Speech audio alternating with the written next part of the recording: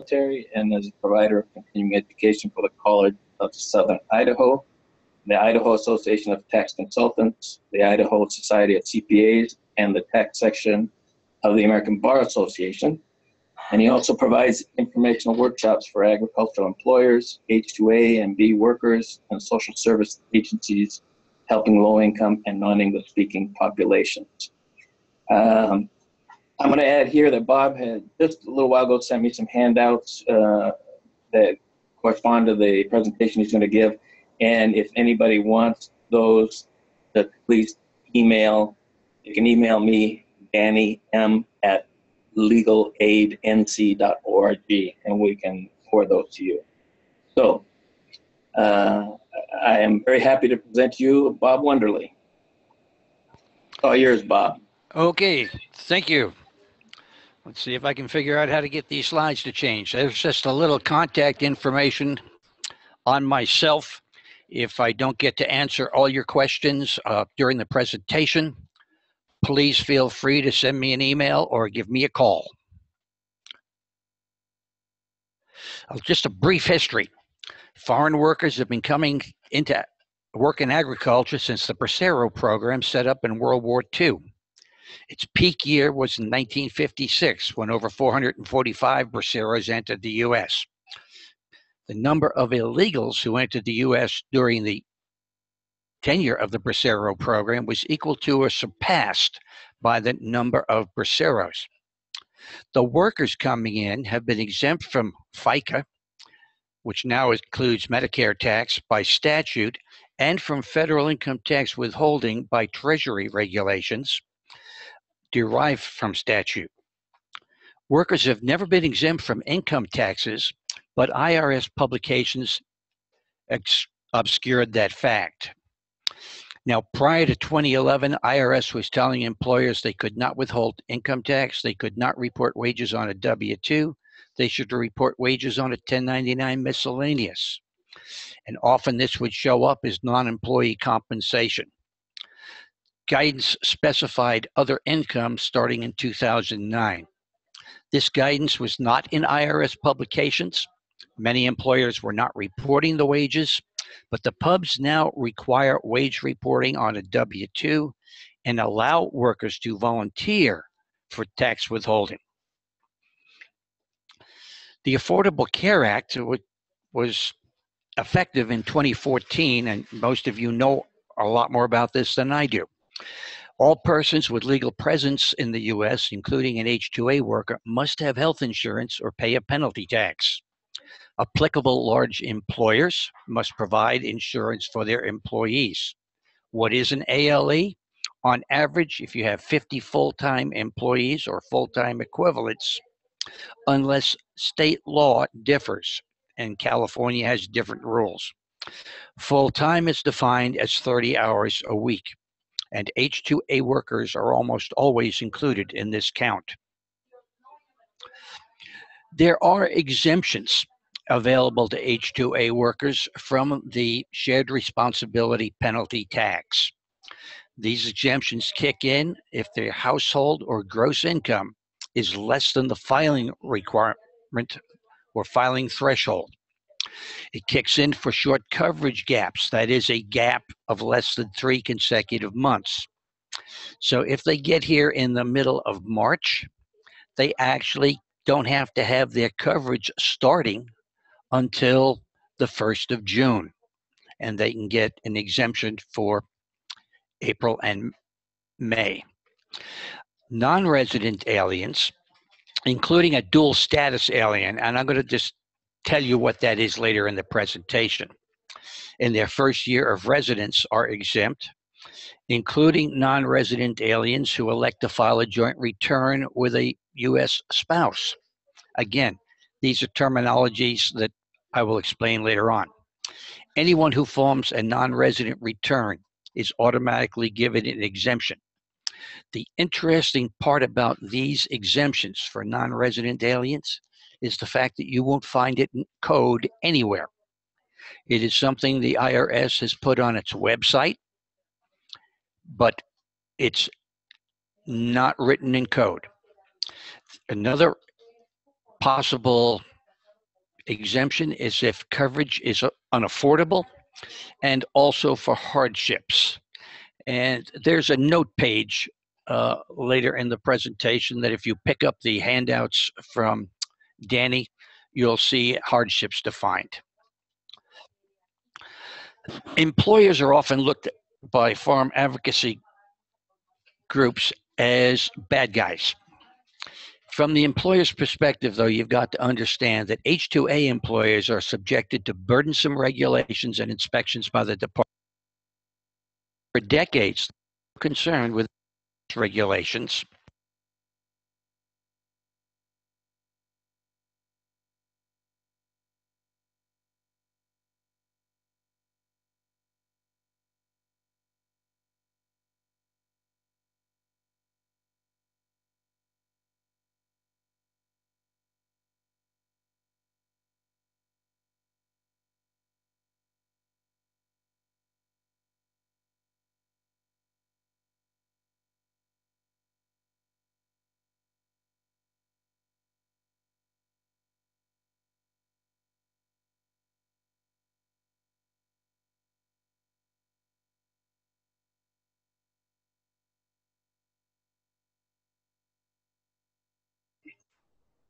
Okay, sit tight, folks. We're working on getting Bob's audio back. Sorry about that. Did you lose my audio? Now we've got you. Can everyone hear Bob? Okay, where did you drop? When did I drop off? The previous slide, at least. On this one. Yeah. Okay, basically the story here is that most H-2A employers that I deal with are very supportive of their workers, respect their workers, are very grateful for having their workers. They are all, though, subject to what amounts almost to harassment by the Department of Labor in making sure through their inspections that all employers are complying with the rules of the H-2A program. And these rules can get very difficult, and workers get, and the employers can face heavy fines for making any kind of mistake.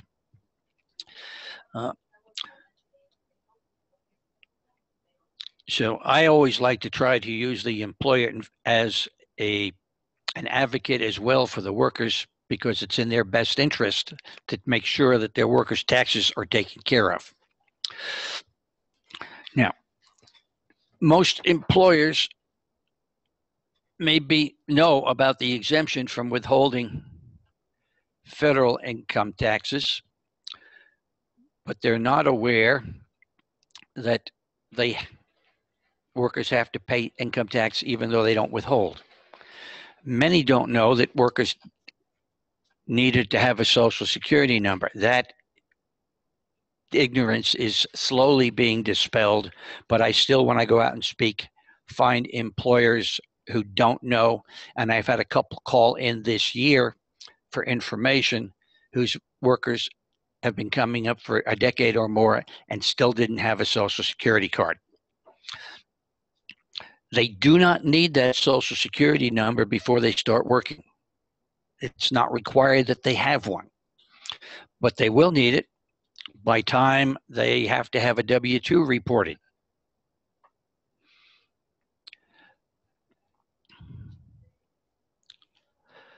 So here is the SSA guidance for employers. Their responsibility is to advise workers to apply for a Social Security number. They are not required to take them there. They are not required to provide the transportation. But the fact of the matter is, if the employer doesn't provide that transportation and get them there, who will? There are some rules to follow.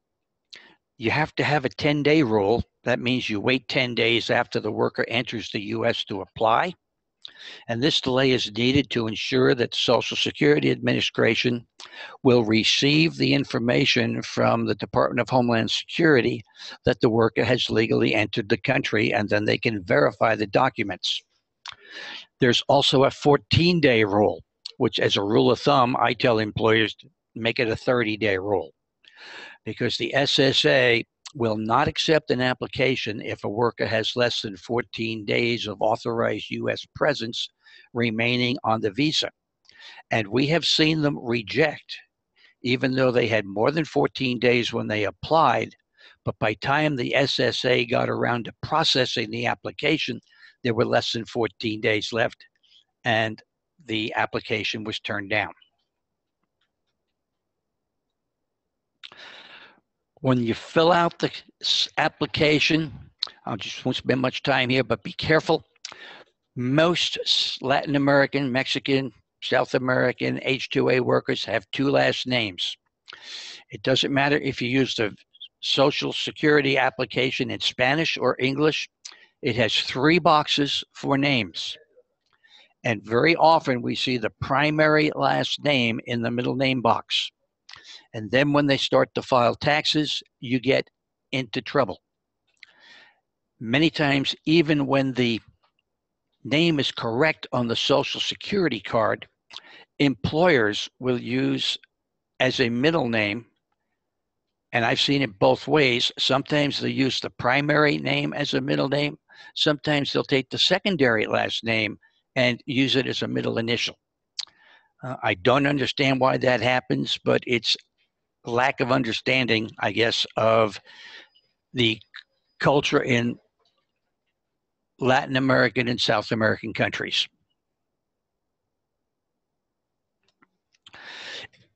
Here's a brief rundown on the information return reporting requirements that employers are obliged to take care of.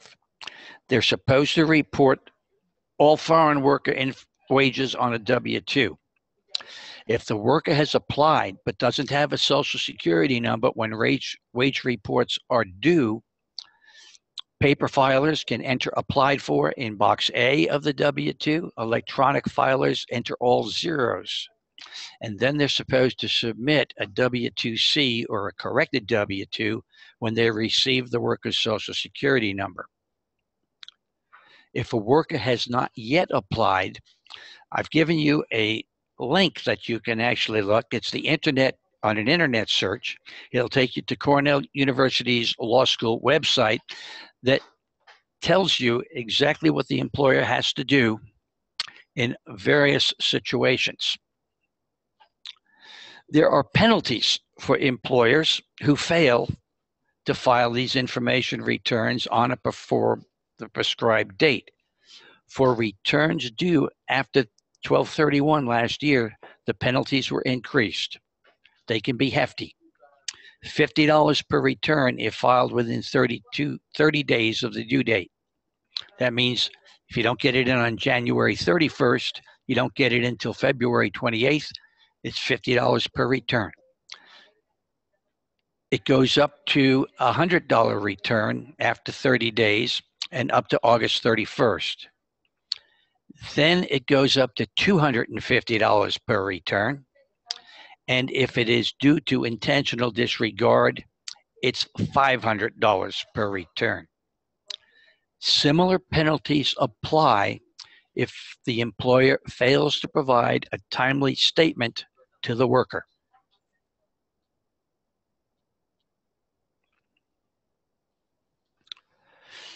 So when and where do these W-2s have to be sent in? For 2016, all W-2s and future years must be mailed and given to the taxpayer and submitted to Social Security Administration not later than January 31st.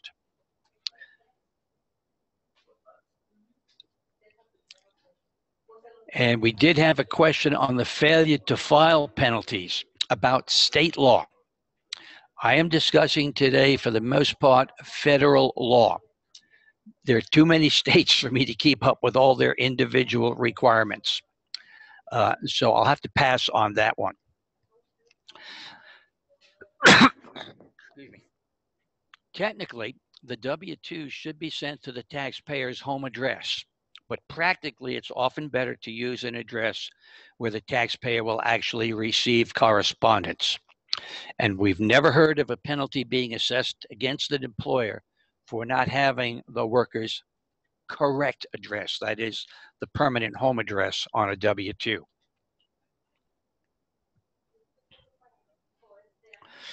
And here's the issue. Receiving mail is a problem. IRS and state tax agencies will send mail to the address on the most recent tax return or W-2 they've received. If this is a U.S. address, the worker should make arrangements to ensure that mail is forwarded when he's not there to someone or someplace where he can get it. We also recommend that the worker authorize someone trusted to open mail and call them with important information in that correspondence. This authorization should be in writing.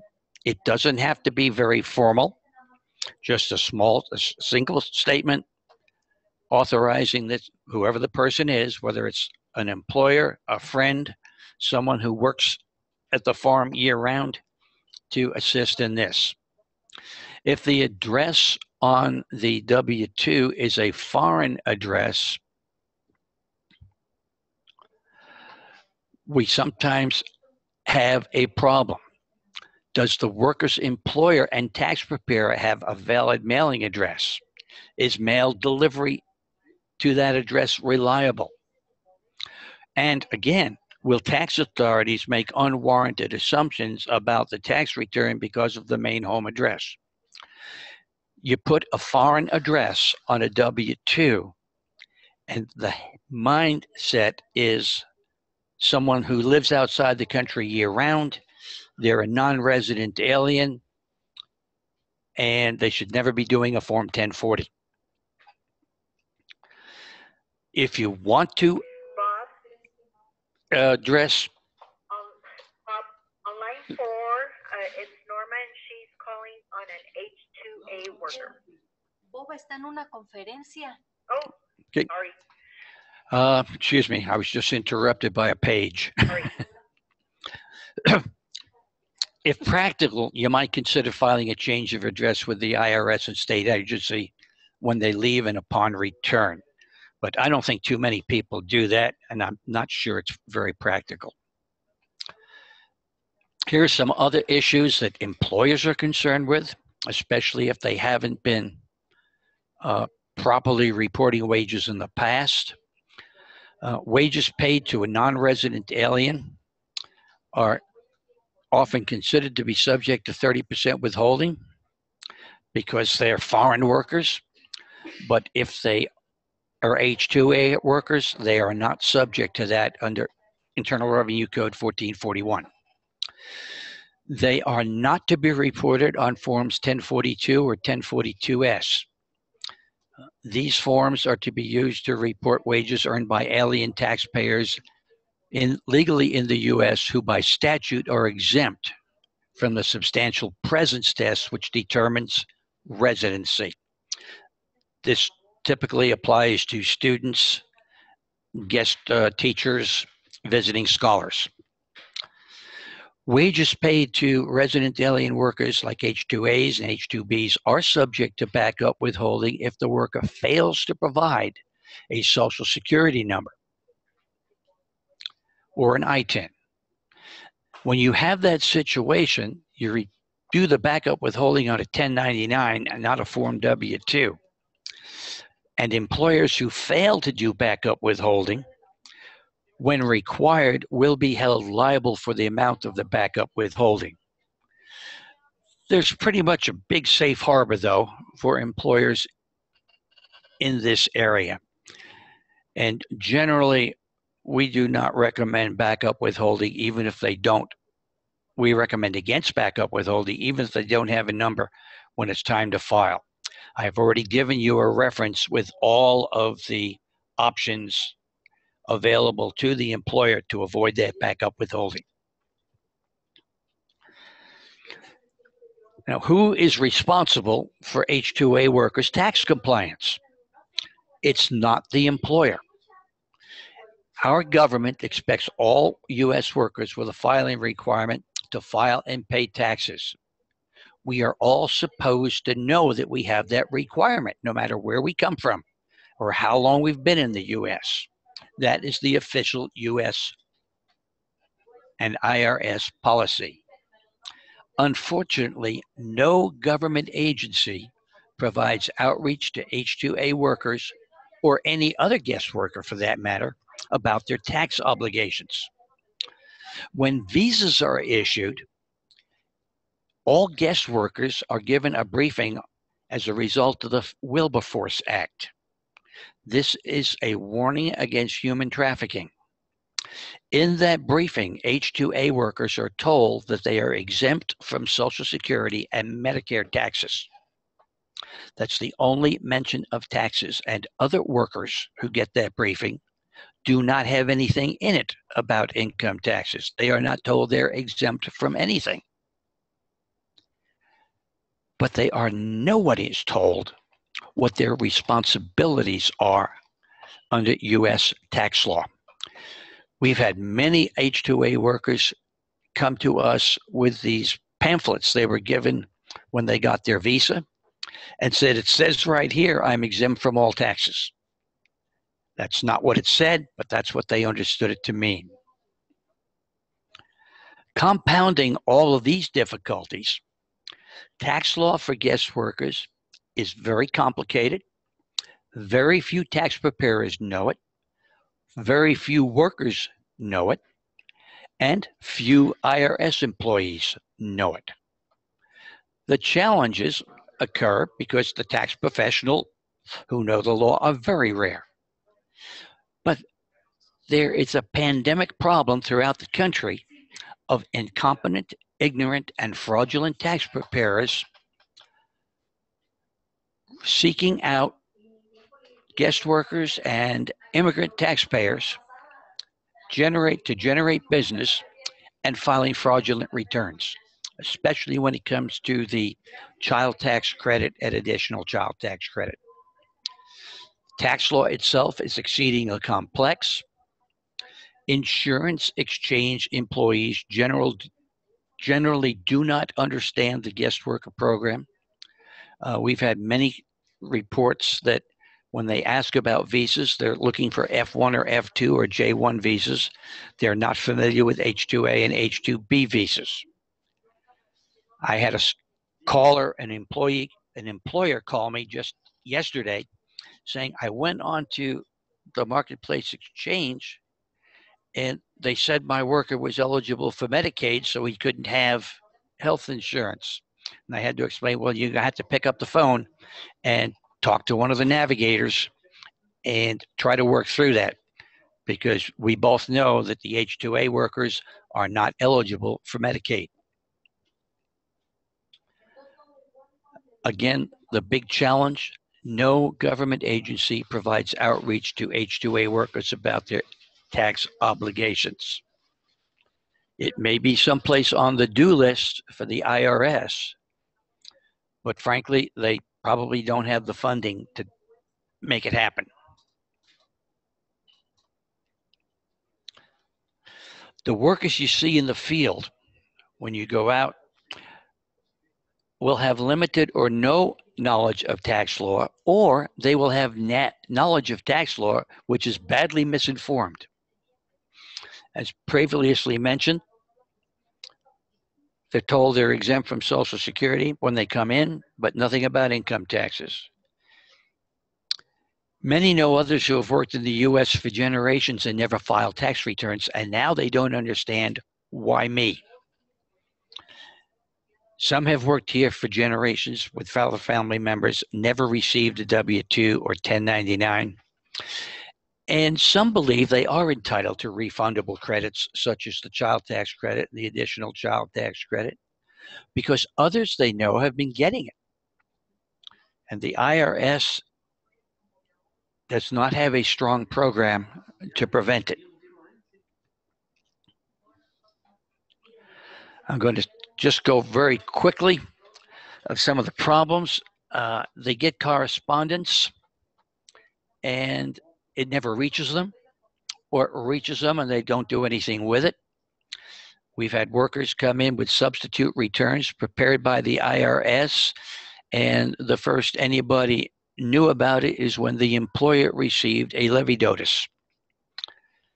And those that do come into filing compliance who have not are going to be hit with late filing and late payment penalties. We can usually get these abated, but it's not easy and it takes perseverance. The first time you request an abatement for a worker who owes for 2 or 3 years and has been assessed late filing penalties, the IRS will generally give a first-time abatement for that taxpayer on the very first year he filed, but then say, well, you should have known for the other years and no abatement's possible. Well, you can appeal that and eventually get it, but you'll have to find someone who will do it.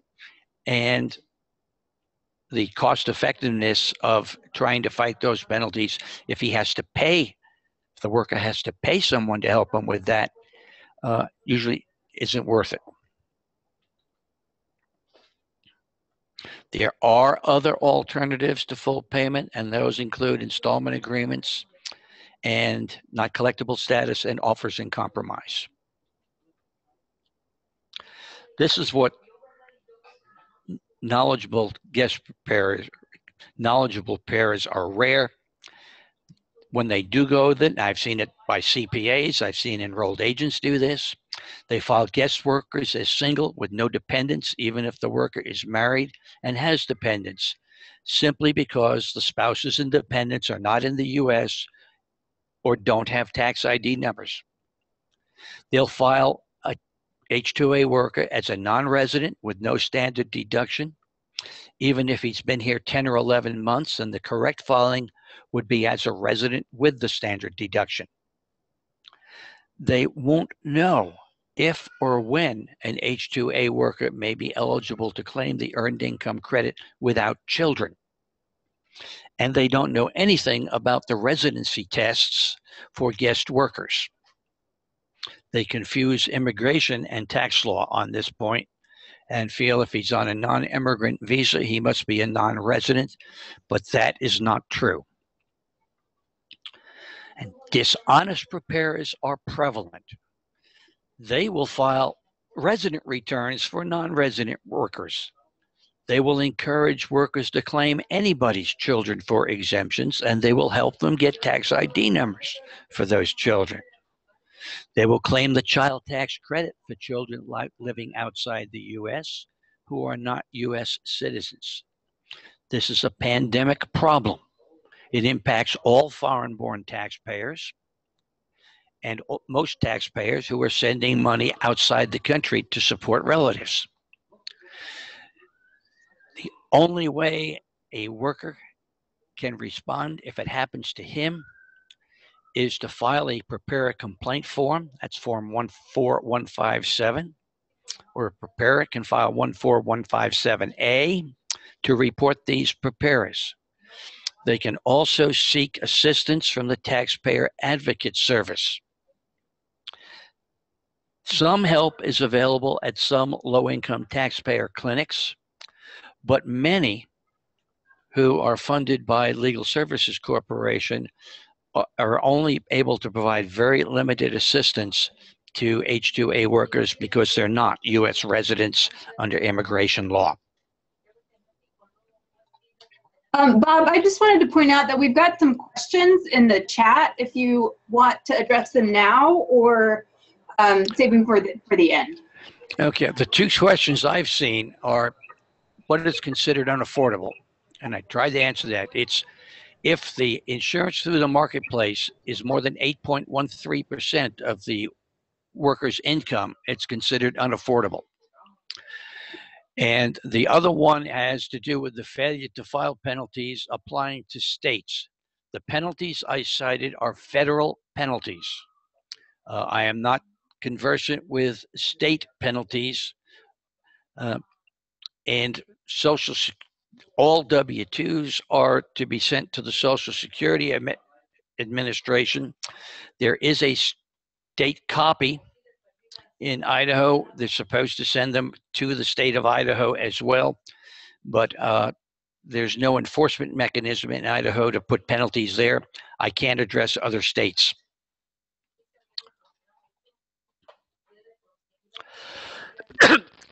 Even those who filed tax returns in the past are often victimized by inadequately trained or unscrupulous preparers. They'll use the wrong tax form, filing an NR when it should be a resident return. They'll make false claims, and they fail to claim available benefits.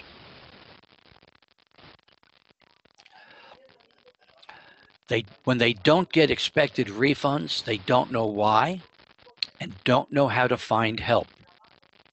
The IRS may be sending them letters, but they don't get them, either because they're no longer in the United States when the letter is sent to a U.S. address, or because the letter is sent to a foreign address and just never gets there. When they do get letters, they seldom understand them and frequently don't reply to them. And there's one other issue.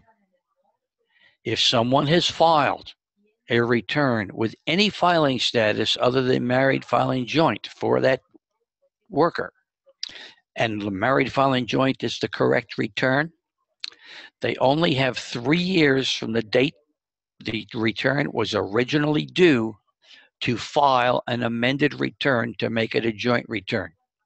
After that, they're out of luck. They would have to file a married filing separate return, or if eligible, a head of household return. Now, keep in mind that even though a foreign worker is in the United States, maybe for 10 or 12 months, a sheep herder for up to 3 years, if that sheep herder has children in Mexico that he can claim as dependents, he can file a head of household return as long as they live in his main home with him, in the home he provides the support for. The question often comes up from workers, why should we bother to file and pay? Well, one answer is to comply with federal and state law. They should be aware that employers must report their wages, and eventually either the IRS or the state tax agency is going to figure it out and come after them to enforce the law. Failure to file and not withholding or making estimated payments will also add costly penalties to the tax due when they get caught or when they finally get around to filing. And one of the biggies is when immigration reform is eventually enacted, agricultural workers will be at the head of the line. They have been in all past proposals, but in all past proposals, there's also been a provision that anyone who has been working in the United States and wants to get a change in status through immigration reform will need to have filed tax returns for 5 years if they've been here that long. In other words, they're going to have to show tax compliance.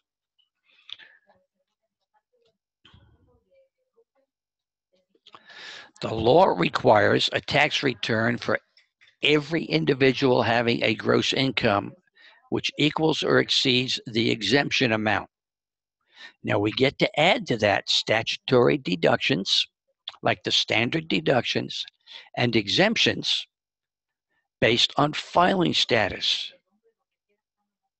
But you have to keep in mind, until you file a tax return, the IRS doesn't know what your status is. They don't know if you're married filing a joint return or if you're single, nor do they know if you're a non-resident alien or a resident alien if you happen to be an alien. From the W-2 that the IRS gets, they don't even know that the taxpayer is an alien. The law requires that non-resident and dual status aliens filing is the exemption amount. That's the filing threshold. So anyone in 2016 who made $4,051 or more had a filing requirement if they've never filed before or if they're going to file as a non-resident. Resident workers may claim the standard deduction and the exemptions that raise their filing threshold. Thus, once a foreign worker files a married filing joint tax return, the filing threshold for them becomes over $20,000. However, let's go back and talk a minute about the Affordable Care Act.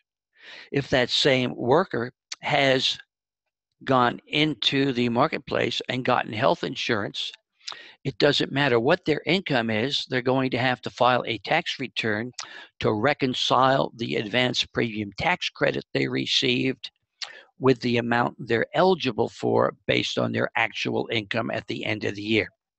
Recalling, of course, that advanced premium tax credit was based on what they estimated their income to be when they applied for the insurance. And that last bullet, they are required to obtain health insurance if they're not covered by an employer's policy.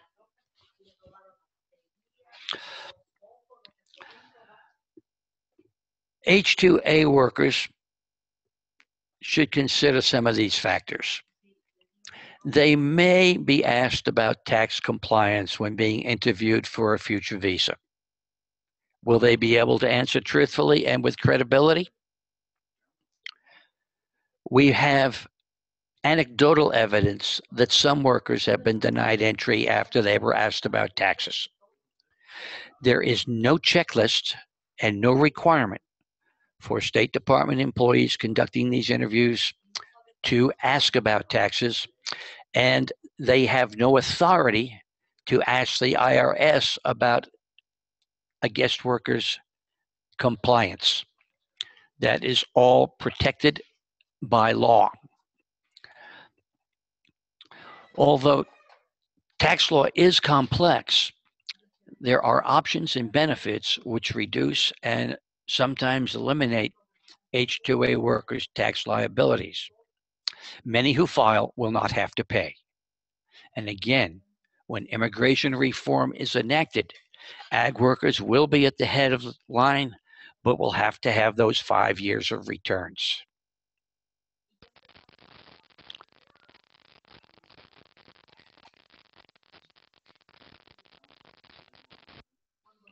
Okay, we have a question here about dependents. I'm going to get to that in a few minutes. Okay. Let's start with a definition of residency.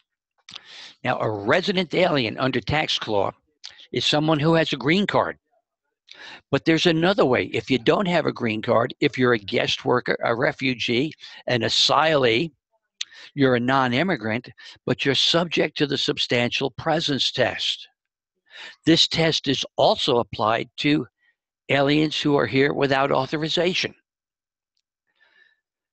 We'll define that test in a minute. What is a non-resident alien? Anyone who is not a U.S. citizen and is living outside the United States. Anyone who is not a U.S. citizen, comes from a foreign country, and is living in the United States, but it's only part of the time, and they do not have substantial presence here. Non-resident alien status also applies to foreigners who are in the United States who are exempt from this substantial presence test by law or treaty. All those diplomats at the UN are here sometimes for years on end. People who work in the foreign consulates of Mexico, Colombia, El Salvador, any foreign consulate, they're all exempt by law. We have other people that are exempt by law, students who come on J1 and J2 visas, F1 and F2 visas, and so forth. The F2, by the way, is just the spouse of the F1 holder. They're exempt by law for a certain period of time. But we're going to focus today on the immigrant guest worker, the non-immigrant guest worker, and to a lesser degree, the undocumented worker. Now, there's a third status for tax reporting that's called a dual status alien.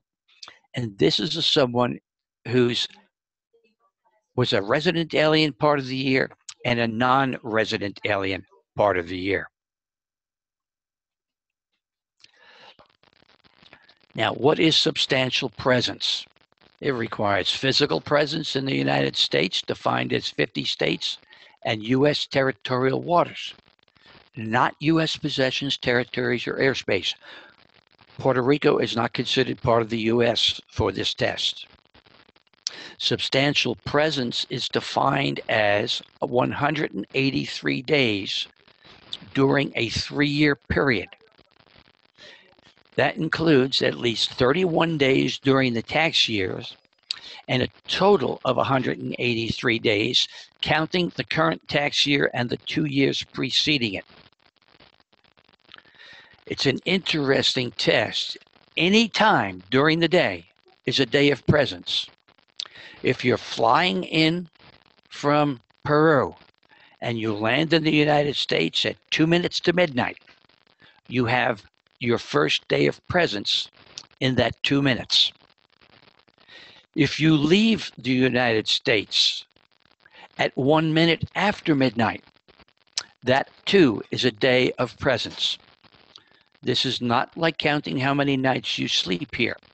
All you have to do is be here. Now, some days don't count. People that commute from a foreign country, they cross the border from Mexico to the U.S. and go home at night, or into back and forth between the United States and Canada. Those days don't count. If they're hospitalized and cannot leave because of the hospitalization, those days don't count. And this presentation is not designed to go into all the details. Focus on the 183 days. If you need more details, take a look at Pub 519. Here's why residency matters. Non-residents file a non-resident return. They must file as either single or married, filing separate. They do not receive a standard deduction. They get limited itemized deductions, only those deductions related to their U.S. source income. One good example is state income tax that might be withheld from their wages. Residents, on the other hand, file a Form 1040 and are treated like all other U.S. citizens and lawful immigrants. They can have any one of the 5 filing statuses as long as they meet the requirements for those statuses. They are eligible to claim a standard deduction or may itemize if that's more favorable to them. They may elect to file a joint return with a non-resident spouse. So the worker who is here and who is a resident alien at the end of the year may file a joint return with his wife or her husband, no matter where in the world they live. However, when that happens, the spouse, the non-resident spouse, is taxed on their worldwide income for the entire year. Sounds scary, doesn't it? But it really isn't, because in fact, they can exempt that income as foreign earned income, filing a Form 2155. And if it's self-employment income, they are not subject to U.S. self-employment tax. Now, I'm talking here about a non-resident spouse, not in the U.S., who files a joint return with one of our H-2A workers. So they can have income, it's exempt. The only impact of including that income on the return is it could put the H-2A guest workers' income in a slightly higher tax bracket.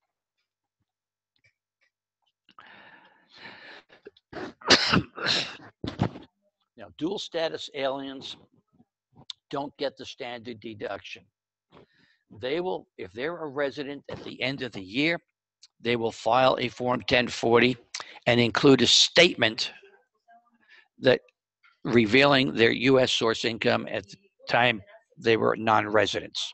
That statement is usually a Form 1040 that is unsigned, 1040 NR, unsigned, attached to the return. And dual status aliens do not get a standard deduction.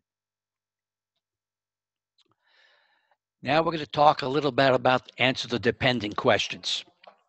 Non-resident H-2A workers may be able to claim exemptions for a spouse and other dependents. Even if they file a married filing separate return, they can get the exemption for the spouse. Here's the rule. The spouse and dependents under that circumstance on a 1040 NR return must live in the United States, Mexico, or Canada. Guest workers coming from other countries who are non-residents for tax purposes do not have this possibility. The spouse or dependents who are being claimed cannot have income exceeding the exemption amount, which in 2016 is $4,050. We rarely ever see that on a guest worker's return, at least not in the H-2A and H-2B categories. The spouse and other dependents must have a tax identification number. They must either have a social security number, which very few will have, or an ITIN, an individual tax identification number issued by the IRS upon application. Now, resident H-2A workers have all the same benefits that are available to U.S. taxpayers. They can file a joint return with a non-resident spouse.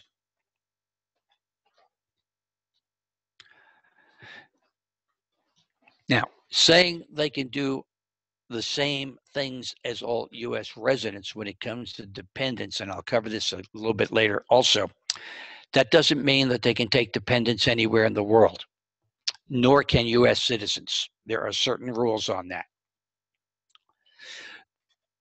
To maximize benefits, remember that 183-day rule and the dual status? Well, the first year you come in, you might not have 183 days. You might only have 160 days. But the second year, when you take that 3-year test, you become a resident alien in the second year. The worker can maximize tax benefits by making something called the first-year choice. If they make that first-year choice, instead of filing a non-resident return in their first year here, they end up filing a dual status resident return. They become a resident, therefore, and they're still a resident even if they've gone home on December 31st of that year. That gets them the standard deduction in the second year. Otherwise, if they file non-resident in the first year, then they become dual status in the second year, and they go 2 years without a standard deduction. There are some rules to follow. It's not, first-year choice is not available to everyone. They have to fit the criteria. The election to file a joint return with a non-resident alien spouse is available to any guest worker who is deemed to be a resident on December 31st of the tax year. Then they can both be treated as residents for the entire year. It's even available to taxpayers making the first-year choice. This provides a married filing joint standard deduction on the tax return for that worker. That's a very generous $12,600 roughly of tax-free income, plus an exemption for the spouse regardless of where she lives or he lives. Again, the exemption requires that the spouse have a tax ID number. It does subject spousal income to U.S. taxes. Quick review, filing status. Resident alien taxpayer can file any one of these file statuses on the left. They can even file a joint return whether or not their wife has a tax ID. The tax ID is required only for the exemption, not to file a joint return. Of course, it will have to be a paper return. Non-resident alien taxpayers can only have 2 choices. They either file as single if they're not married, or they can file married filing separately if they are married. Deductions. Resident alien taxpayers get to claim the standard deduction and take all itemized deductions available to U.S. citizens. Non-resident alien taxpayers and dual status taxpayers are not eligible for the standard deduction. Their itemized deductions are limited to state and local taxes, contributions to U.S. charities, casualty losses incurred while they are in the United States, and gambling losses up to the amount of their gambling winnings while they were in the United States. Exemptions, review again.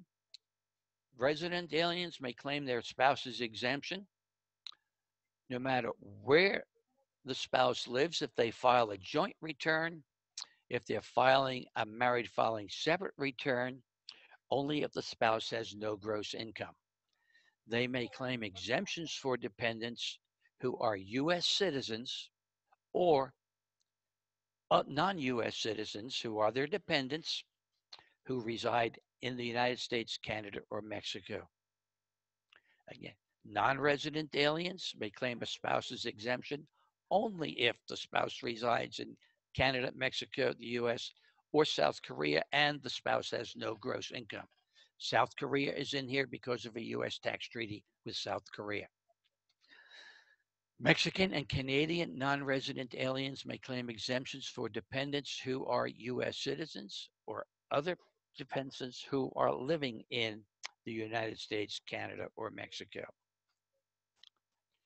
So, but what makes a dependent? Generally, there are 5 tests. Right now, we actually have 2 types of dependents. They're called qualifying children and qualifying relatives. But I've gone back to the 5 basic tests just to give you an impact because it fits almost all guest workers and their exemption claims. The relationship must be a close relative, child, parent, grandchild, sister, brother, aunt, uncle, niece, or nephew, or an individual who lives in the taxpayer's household for the entire year. This is an important one because many guest workers have a significant other but are not married. They can claim a dependent exemption if they are from Mexico and their significant other lives in their main home in Mexico, usually with their children, for the entire year. To claim any exemptions in Mexico, the taxpayer generally must provide more than half the financial support for each dependent claimed. There's a gross income test. A dependent cannot have income equal to or greater than the exemption amount, which was $4,050 in 2016. This exemption amount is waived for children under the age of 19 or children under the age 24 who are full-time students. So if those 2 situations, the children can earn more than $4,050 and still be claimed by their parents on a tax return. The residency test, I've mentioned this before. In order to claim a dependent, that dependent must be a U.S. citizen or live in the United States, Canada, or Mexico. What does living in the U.S. entail? They have to meet that same substantial presence test that the taxpayer meets. And here's another one. A taxpayer, if married, a dependent, if married, cannot be filing a joint return except to claim a refund. You don't see that very often. Many guest workers will be claiming parents. We did run into one problem the other day where a guest worker has his parents. He was supporting his parents, but he also had a daughter who was claiming his mother on their tax return. And we're not sure how that's going to file out because the daughter probably did not have a legal basis since if she was not sending money and providing more than half the mother's support to even consider it. Timing on tax returns is important. If a taxpayer doesn't file a timely return, The penalty is 5% per month on any unpaid balance on that return.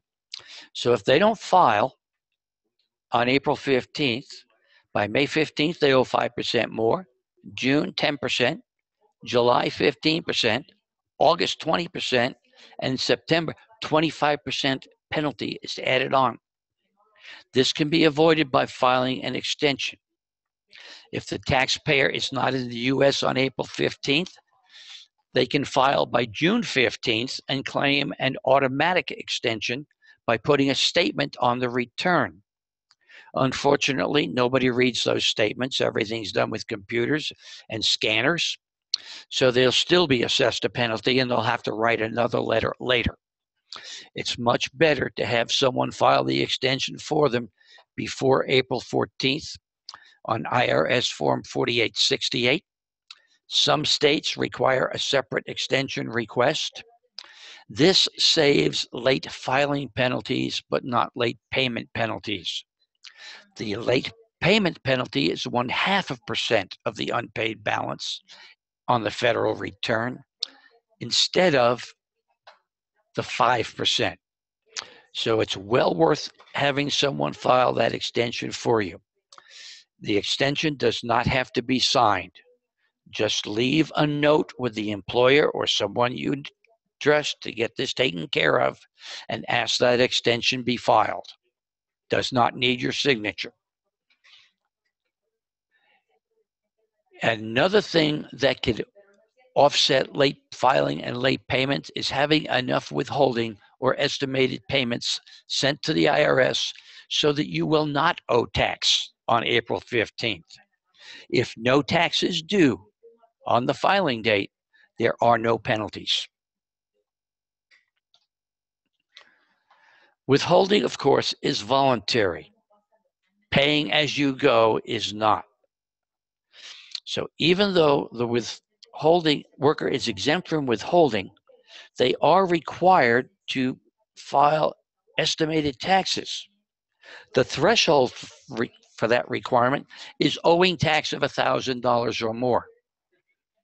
The pain threshold for a worker coming back to the United States, not having had a paycheck for 3 or 4 or 6 months, and now getting his first paycheck and filing a tax return and owing $500, it could be more than they could stand.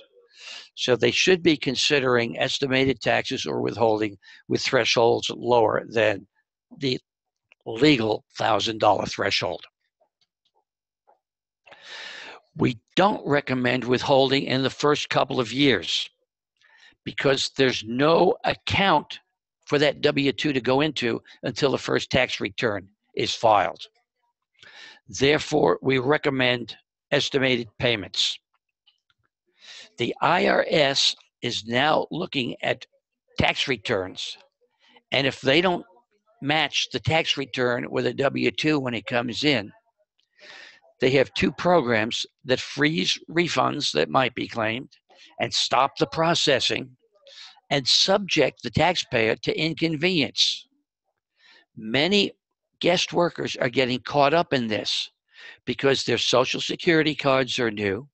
The W-2 is coming in before the IRS has established an account from the taxpayer, and the W-2 does not establish an account. The only 2 things that a worker can do to establish an account with the IRS is to file that first tax return or send in an estimated payment with a meaningful amount. By meaningful, I would say at least $50.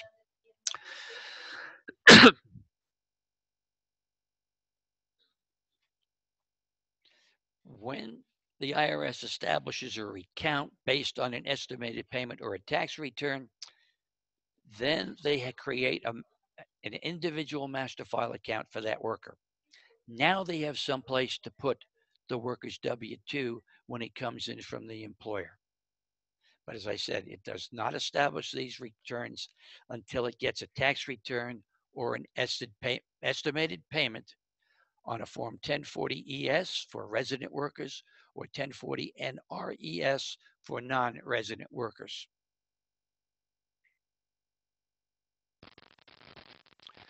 Okay, let me take a look at the questions. Bob, this is Danny. Yes.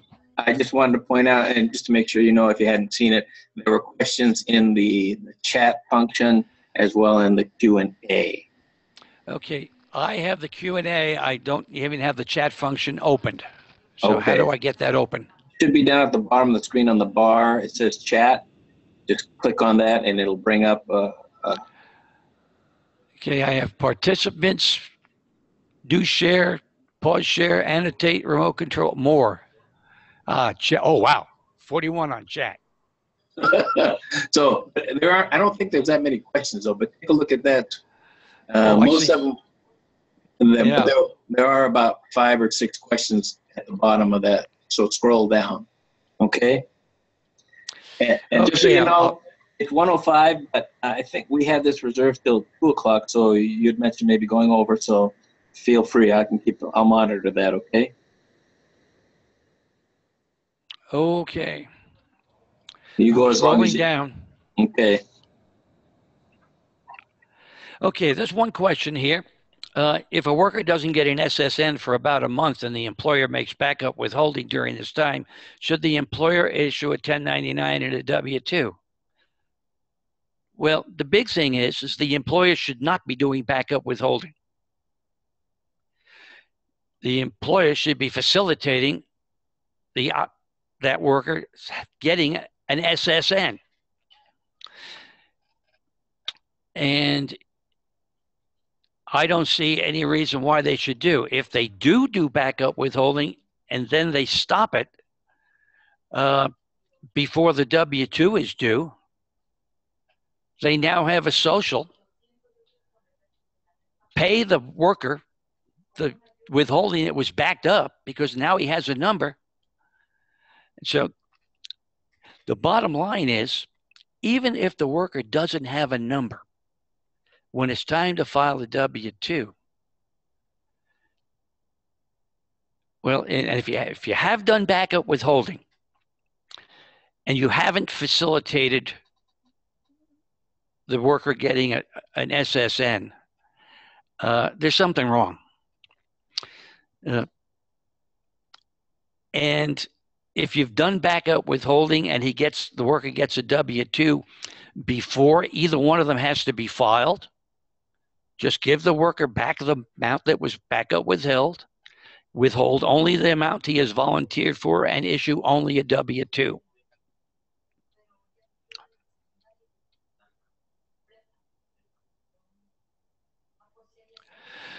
I think I answered some of this, but besides penalties, what are the consequences for workers not filing? Yes, they can have wages garnished if the IRS files a return for them. This was especially problematic when W-2s weren't being used, but 1099s were, because the IRS would always hit them with self-employment tax plus income tax, and their filing status would be single. So they got no benefit even if they were eligible to claim exemptions or file a joint return. Will they not be granted a visa?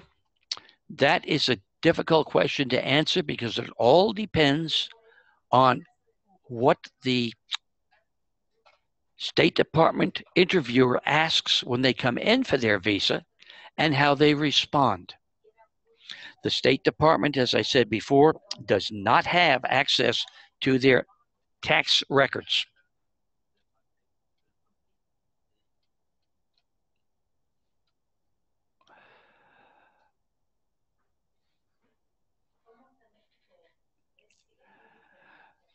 The IRS doesn't need a reason. So sometimes the marketplace sends out 1099s that have errors. Yeah, we see a lot of that. They can take a long time to correct. The IRS does not give extensions for a reason. You can file anytime before April 15th an automatic extension on this Form 4868 that gives you until October 15th No reason needed. They will not waive late filing penalties for people that are waiting on a corrected form of any kind. The IRS answer is you should have filed an extension, and you should have estimated what you paid due. If you knew what was wrong with the form, you could have created the return as the corrected form would show, and know if you owed money, send in the money, file the extension. That's the IRS position on that one.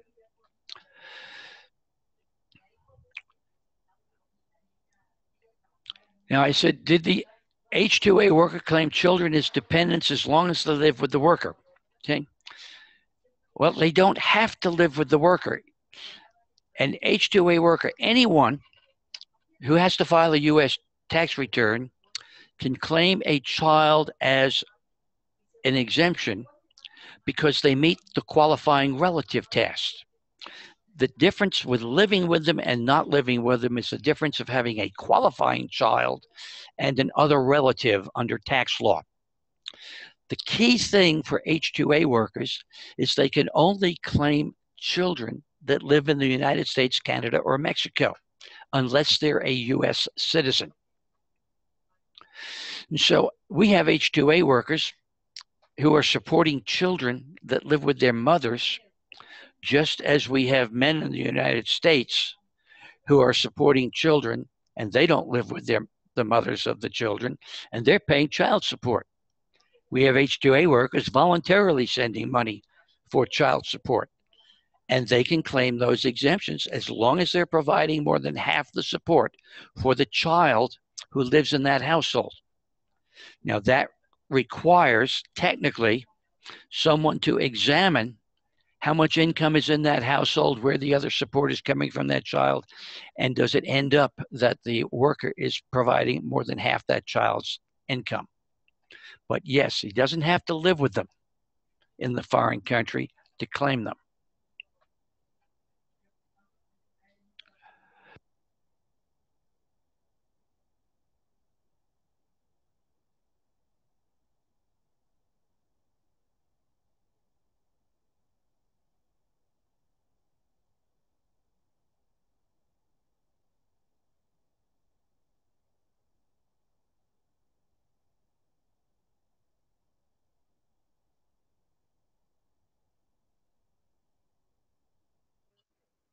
Bob, are you there? Hello? Okay, I'm here again. When did I drop off? Oh, about, I'd say like 10, 15 seconds ago. Okay. I was just going to say, somebody asked about where there's a difference between a U.S. citizen and a legal permanent resident. U.S. citizens can be claimed as exemptions no matter where in the world they live. Legal permanent residents, because they're not U.S. citizens, have to live in the United States, Canada, or Mexico if they're claimed. So if you have a legal permanent resident who has moved back to Mexico, they can be claimed. If that legal permanent resident moves to Guatemala, El Salvador, back to Peru, they cannot be claimed, even though they retain legal permanent resident status.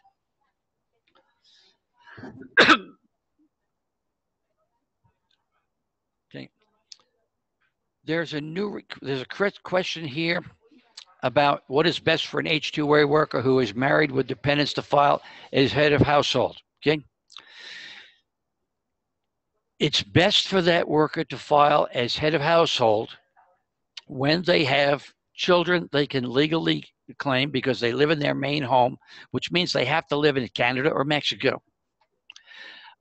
It's usually best for them to file married filing jointly.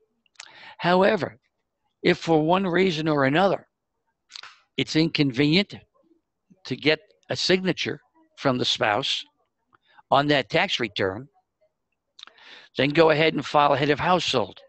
Remember, you've got 3 years to amend to a married filing joint. Getting signatures for spouses in foreign countries is problematic. But the spouse can sign a power of attorney, IRS Form 2848, giving her husband the authority to sign the tax return for her. This can be done for any tax year in the past, up to including 3 tax years in the future. We are filing 2016 tax returns this year. So powers of attorney being signed by spouses, enabling the guest worker to sign a tax return on the non-resident spouse's behalf, can be sent in today for tax years through 2019. Come 2019, we have to get a new power of attorney that will get us through 2022.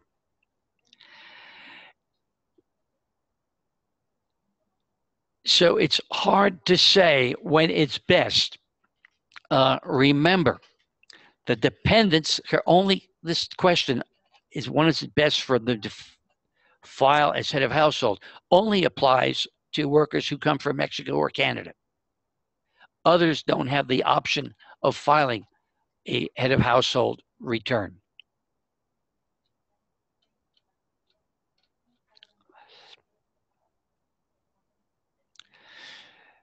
Yes, there is that penalty for paying late. It's 0.5% a month plus interest. And if they end up setting up an installment agreement, they'll have to pay for the privilege. Oftentimes, we can get a non-collectible status.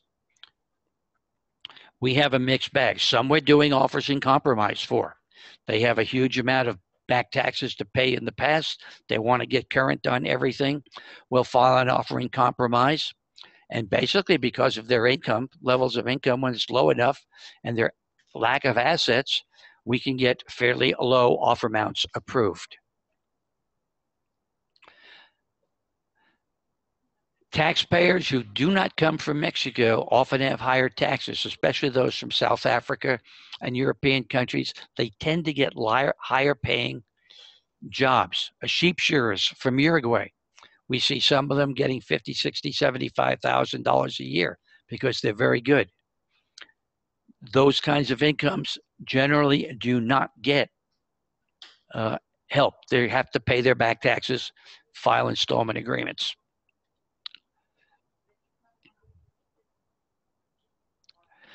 And yes, it is sad but true. H-2A workers are not treated fairly based on the country they come from.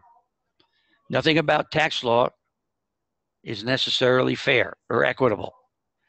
The law reads that only U.S. citizens and residents of Canada and Mexico can be claimed as dependents. So workers with dependents in El Salvador, Guatemala, Uruguay, Peru cannot claim their dependents.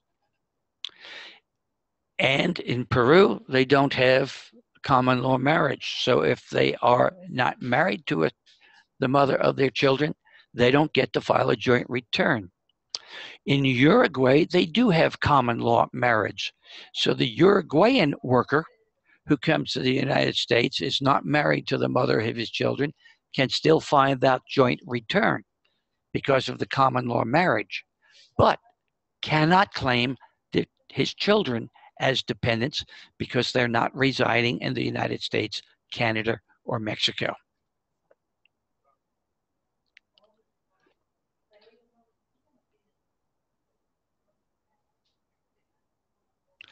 Let's talk a bit about tax identification numbers and tax compliance challenges.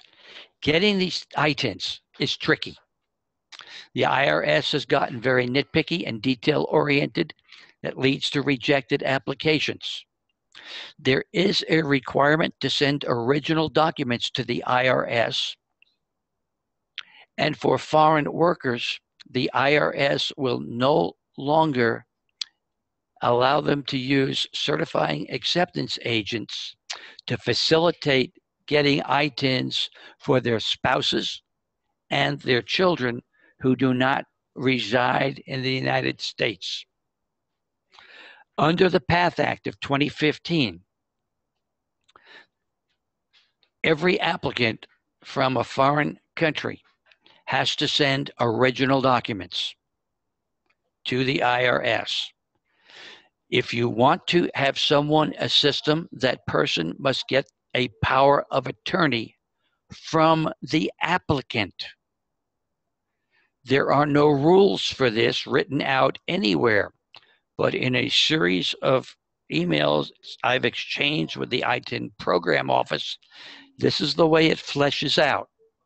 Whoever the applicant is the person who gives the tax return, the power of attorney. So they are the grantor. That name goes in box 1. That's going to be the same name and address that is contained on the W-7 application. The person who signs that is going, if an adult, is going to be the person who's applying for the ITIN. They can have a relative represent them, a spouse. Otherwise, they'll need someone who is a CPA, enrolled agent, or an attorney to do their representation. If the applicant is a child, the child's name goes in box 1 of the power of attorney. That name is going to be the same name as the child on the W-7. The power of attorney will be signed by the same person who signs the W-7 application. Remember that parents can sign the W-7 application for a child. So it stands to reason that a parent can sign a W-7 application or a power of attorney application on the child's behalf. Now, on the power of attorney form, in box 4, you put the check box, because this is not a power of attorney that is going to be entered into the CAF system, the centralized authorization file. It only goes attached to the W-7 to the ITIN operation in Austin. It has no other purpose. You're going to put in the year of application as the year covered. You're going to put ITIN application as the tax matter, Form W-7 as the form, and again, the year the application is being submitted as the period.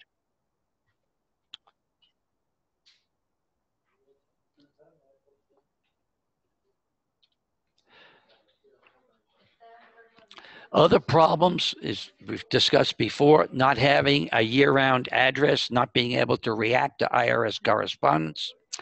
Legal and cultural expectations don't match the experience in their home country, and the unreliable and time-consuming methods of corresponding between work and home place. We always recommend using some kind of express service. DHL, FedEx, UPS, whichever agency services the home country the best is the one to use, rather than international mail. Applying for ITIN and renewing ITINs. The Form W-7 is available in Spanish. Documentation is required to establish alien status and true identity. Each person who needs an ITIN, be it the taxpayer, the spouse, often called the secondary taxpayer, but could also be a dependent, and each dependent requires an individual application. A parent or guardian can sign for a minor, generally under age 14. All others sign their own or give a power of attorney to a designated representative who must be a relative, attorney, CPA, or enrolled agent. W-7s are generally submitted with a tax return or an amended tax return. I have 1040 or 1040X, but it could also be a 1040NR. Follow-up requires either that power of attorney or an information disclosure form. I say here, unless you are a certifying acceptance agent, that is no longer true, because we cannot assist taxpayers who do not live in the United States obtain an ITIN. Hopefully Congress will correct that, but I don't know. What are acceptable documents?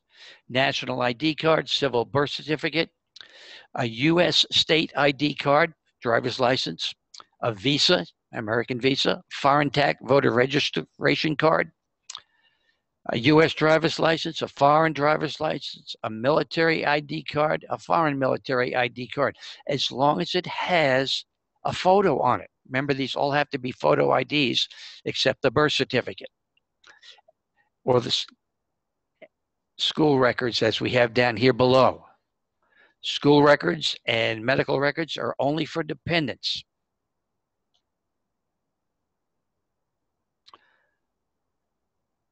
If you don't submit a passport, one of the documents must be a birth certificate. It must be an original or a certified copy issued by the same government Bureau of Vital Statistics that issued the original. The IRS is going to look for specific security features in that document. And I should say that because of the fraud with the child tax credit, birth certificates for children get enhanced examination. Medical records may be used for children under age 5 or age 5 and younger. A medical record is defined as a vaccination record which documents the patient's name, the child's name, date of birth, complete address, with chronological dates of medical history and care, the name and address and phone number of the doctor, hospital, or clinic where treatment was last administered. I have never seen a vaccination record that provided all that information. Therefore, to accompany the vaccination record, the medical record must have on it all of that information, and it must be signed and dated on official letterhead from whatever government agency, physician, hospital, or clinic where they get their shots or they get their medical treatment. If that W-7 shows a U.S. date of entry, the record must be from a U.S. facility.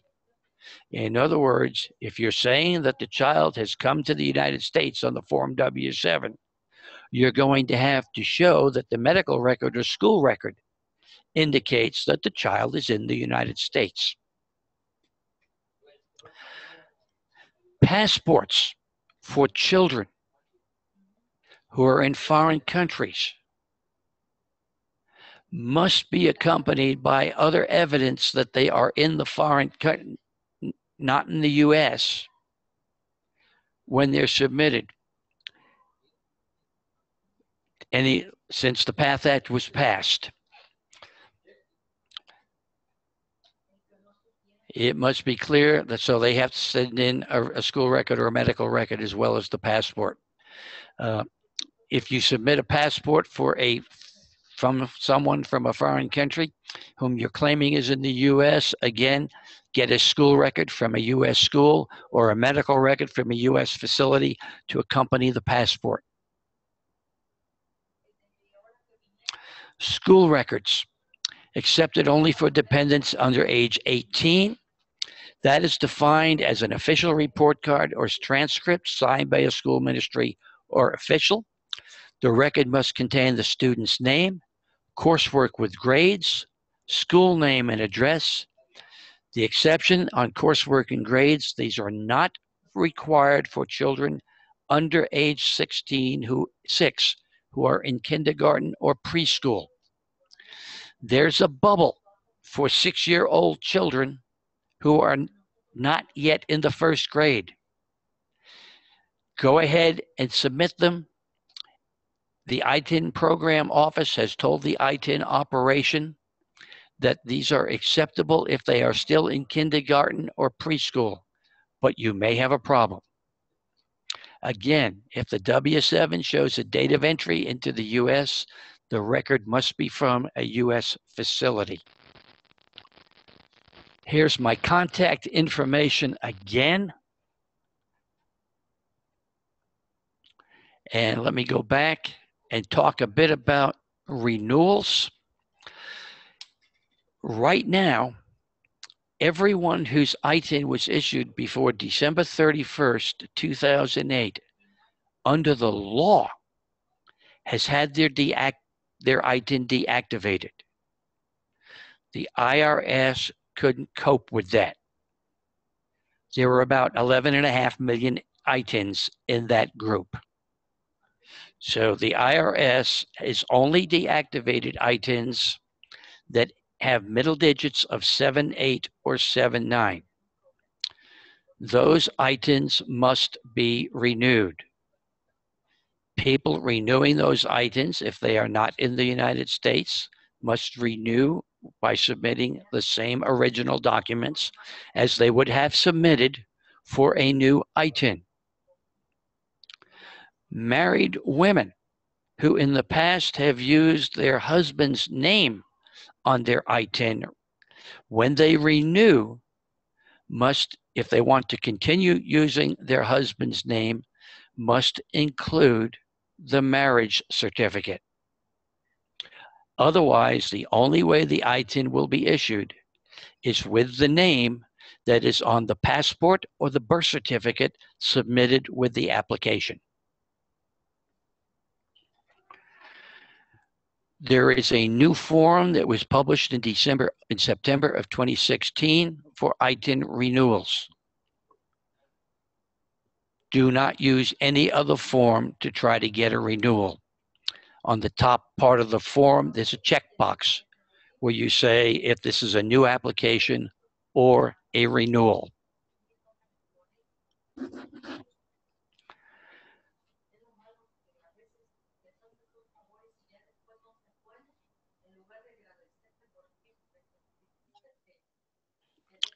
Is a question here about the, let me go back to the renewals.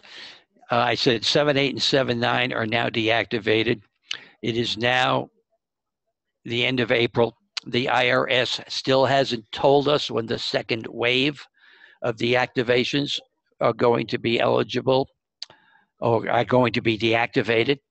The fact of the matter is that anyone who has an ITIN that is going to be deactivated at the end of this year may now apply for a renewal, whether or not their middle digits are 7.8 or 7.9. And I recommend that they go ahead and do it. We have been successful in getting renewals for many whose ITINs were deactivated by law but are still being recognized by the IRS. We believe this will help them if they ever have to take an examination dispute with the IRS to tax court. We do not know when the IRS is going to officially deactivate the rest of the ITINs. We do know that under the PATH Act, ITINs issued prior to January 1st, 2010 are deactivated at the end of 2016. What the IRS is going to do with that, they haven't told us.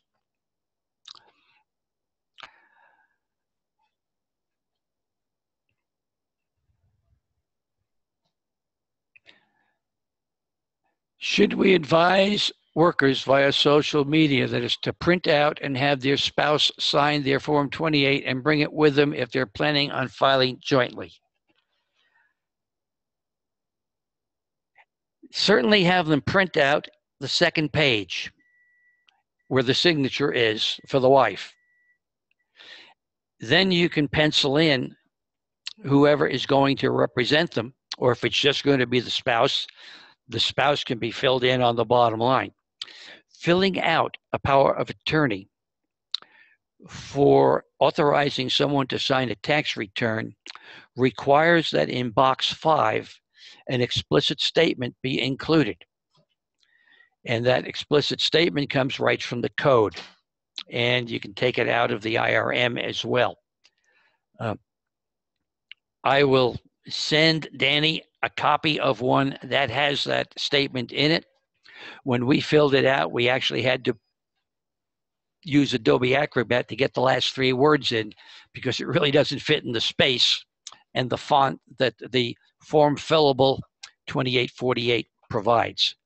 But yes, if you can reach workers through social media to tell them what they will need, the 2848 is a very big thing that they can have their wives bring, but also the documents they're going to need for ITINs, a W-7 form that has been signed by the applicants.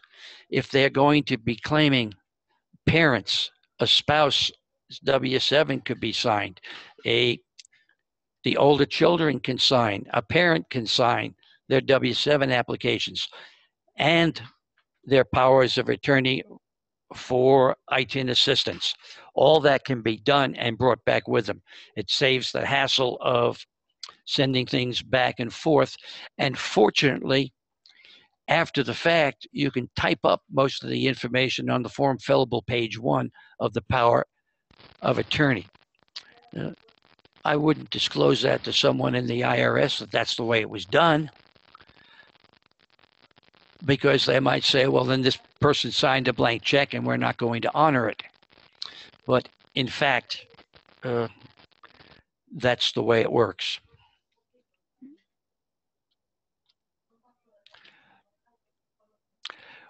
I've crammed an awful lot into the last hour and a half, and I hope I've hit the questions. Are there any more that I've missed?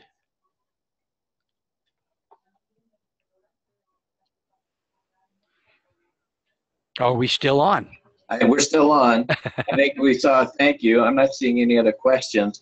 I do want to make one announcement. Apparently, we have access to the email addresses of everybody that signed in. We're just going to automatically send out PDF files that you sent us and also evaluations to be filled out. I would certainly appreciate the feedback. This has been a very busy time for us, and we normally have volunteers for our VITA program. We didn't have a single one this year. So it's been a challenge getting this together for you, and it's had a little bit of repetition in it. Repetition is sometimes good for teaching. It's not good for time, but I hope it was worthwhile your time to go through. If there's any questions anybody has in the future, you have my contact information. Send me an email or a phone call. Bob, thank you. It was very informative. Your knowledge is extensive, and we appreciate your willingness to do this for us. Thank you very much. You're all welcome.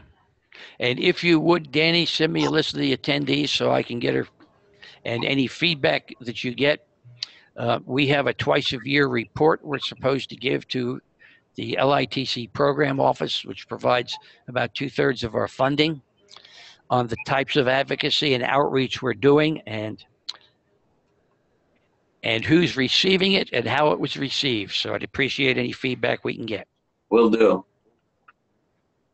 And right. I believe you said, and if you did record this for rebroadcast, just let me know if it's used in that manner as well. Okay, we will do that, Bob. Thank you so much. And if you wanted me to redo it sometime, and based on the feedback we get, I'd be happy to do that as well. Oh, even better. Thank you. All right, is that it? All right, we're signing off then. Thank you so much, Bob. Thank you. All right. Appreciate the opportunity.